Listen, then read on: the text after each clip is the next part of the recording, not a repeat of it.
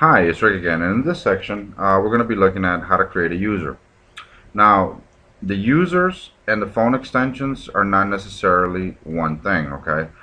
You can create an extension without having to create a user, and but you really can't have a user without having an extension because it's kind of pointless for somebody to be able to go into a phone system and not be able to make or receive calls. But again, you can make a phone extension without a user because you can assign a phone extension just to a soft phone and they can use it just like a regular phone. The user will allow them to use the system. So to create a new user, we're going to go to users and we're going to click on add a new user. Alright, now the user number doesn't necessarily have to be a number. It can be a name if you need it to. Okay, what I like to do personally, just so when I look at all my lists and I look at my users and extensions and everything, I like to correlate everything. So I use the user number as the extension. So let's say we're going to create extension 6000. Alright, so this user is going to be 6000. I'm going to give it a password and we're going to call it password. Okay, the full name is, we're going to call it test agent. Now the user level, each user level has a little bit of more access than the other. The only people that can access the administrative portions of the system to be able to see what we're looking at here is user levels 8 and 9. Okay, for all sakes and purposes, if they're just going to be agents, level 1 will be perfect. If they're a supervisor, then you want to make them a level 8. Reason for that is you just want them to access the administrative portion of the system so they can look at the reports. Okay, but we are creating an agent, so we're going to use user level 1. User group. Now the user group, remember, will designate what campaigns they're allowed to. Whatever campaigns are allowed in that user group, this is what this agent will be allowed to use.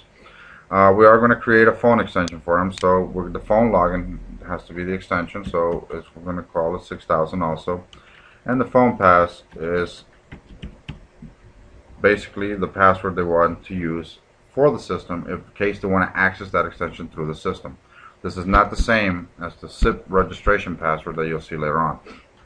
Okay, so once we have all this information in here, you want to hit submit.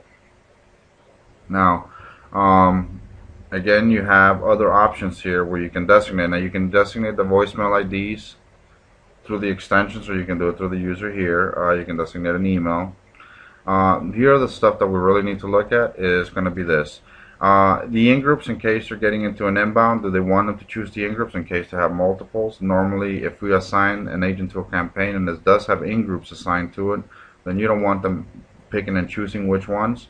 So we leave this at 0 so they have no choice. They also, let's leave this at 0 so they have no choice if they want to see blended. Hotkeys are shortcuts that we will go into our more advanced training. The schedule callbacks, you want to make sure they're able to do that. Make sure that they only have agent-only callbacks so nobody else makes their callbacks. If they want to make manual calls, a lot of times people get a little icky because if they need to make a manual call for whatever X or Y reason, we want them to stay away from using the actual SIP phone. We want them to use it through the system. So what this allows them to make manual calls through the system, where they'll be able to hit a link that says manual call, pop in an area code and phone number, and go ahead and call that number. You want to make sure that the transfers and the recordings are active, and let's always make sure that they're always close or default blended. So we choose that for them. We want to make sure they have no override privileges. Again, all this is just for them to see administrative rights. Since this is a user number 1, he's not going to have no administrative rights, but you do want to make sure that the API access is active. Okay, this allows for the schedule callback tools and then a couple little features to work properly. So once we submit, we have created user 6000 under the user group sales outbound.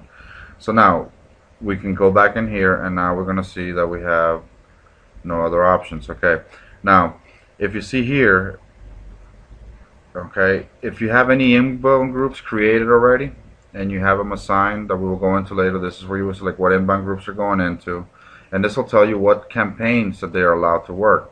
See, if you can have an agent work multiple campaigns. Now they can't work multiple campaigns at the same time, but they can log into different campaigns.